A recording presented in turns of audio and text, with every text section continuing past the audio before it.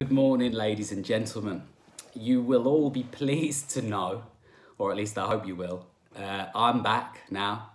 1 day break yesterday. I'm sure you'll all agree that my darling wife did a fantastic job of taking me off and delivering a really accurate synopsis of the last kind of month's hard work. Thank you for that. I think it's really clear and obvious for everybody to see that, you know, she's the wind beneath my wings and my biggest fan. So again, I'm going to take a bit of time out to say that, you know, I appreciate you. But I mean, you know, come on, it's not what I want to talk about today. But I think there is a really, really important message to be spoken of, and that's that if you start taking yourself too seriously, you know, if you can't take the piss out of yourself and those around you, if you can't have a bit of a laugh, then you know what, I feel a bit sorry for you. You know, you've got to inject a bit of humour, a bit of fun, a bit of lightheartedness into all of this, because by and large, success in any, you know, part of your life, however you define success, it's hard work. It's you know, it's a tough gig. So I love the fact that none of this has to be taken too seriously, and I think it's a very, very big mistake if you convince yourself that it has.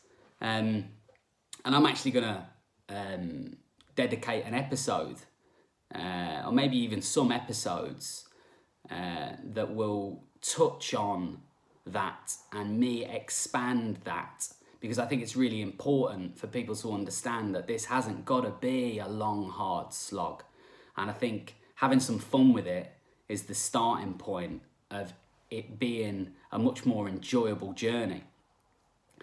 But once I saw that video yesterday and I decided I wanted to throw it on, it made me consider something which has been going on a lot during this lockdown in this household.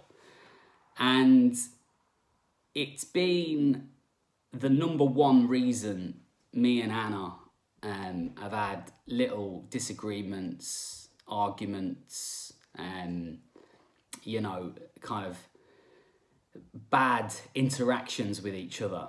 And the reason it is because Anna, like I think most people, in fairness to her, is looking at this coronavirus and looking for kind of answers, looking for explanations, looking for some kind of clarification on what may or may not happen. And then normally that will lead very naturally and kind of, you know, obviously into debate. People will have different opinions about different things.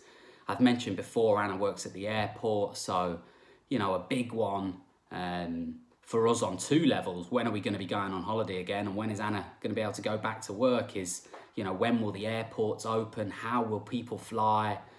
And, you know, you've only got to open any news app or newspaper or turn the telly on to see all the contradictory information that's flying around, all the different viewpoints and some of the kind of dramatizations of things. You know, one paper will say we'll have a vaccine by August. The next one will say we're going to be in lockdown for 2 years. And there's so much uncertainty and negativity flying around. And Anna, I think, you know, is very obviously wanting to kind of talk about that, and you know, she enjoys that side of it.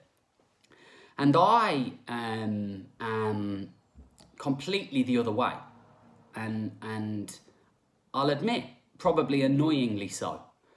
I am really trying to remain as positive as I can be throughout all of this. I'm almost being a bit probably naive and blocking out some stuff which maybe I shouldn't be. But that friction between Anna wanting the information and me shutting the information out and almost dealing with this just on a day-to-day basis and staying incredibly positive throughout all this, there's been a bit of a clash there on a few occasions. And I can understand that. And I don't think either of us is right or wrong. I just think it's quite obvious that when two people are going through a situation like this and have two completely different ways of dealing with it, and they're under the same roof and we can't really escape, they're gonna clash. And it really got me thinking, mainly because I'm doing these videos and everything that I'm doing now, I'm kind of analysing in a good way, and I'm trying to find answers out. And it just made me think, why do I approach this the way I do? Why am I almost blindly negative towards it, you know? And I really am. Like, you know, if you ever get the chance, you should ask Anna. She could easily set up a YouTube channel called like Living with a Nutcase, and she'd probably have 10 times the amount of subscribers I'd have. And I've really thought long and hard about why I think I'm being so positive about this situation. And I think the number one reason is this. I think that I don't tend to live in the present day.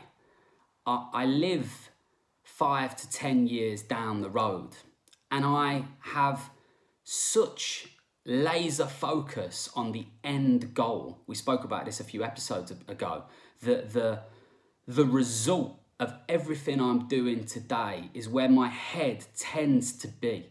And it's that vision, it's that end destination that allows this time we're living at the minute to be just a chapter of what is hopefully going to be a fascinating story in 15 years. And what I really want to try to achieve this morning is to just emphasize how important it is to have your eye on the prize. If you have your eye on the end destination, what will be, not naively, but just have that as the undercurrent to everything you do, you'll find that a lot of the problems and a lot of the issues, they don't weigh you down as much as they may weigh others down that are living in the now. And I am going to end today's episode with a quote, and it's a quote by Henry Ford, who obviously found Ford Motors. And it really rounds off today's episode beautifully, and it's this: obstacles are those frightful things you see when you take your eye off the goal. I'll catch up with you tomorrow. Cheers.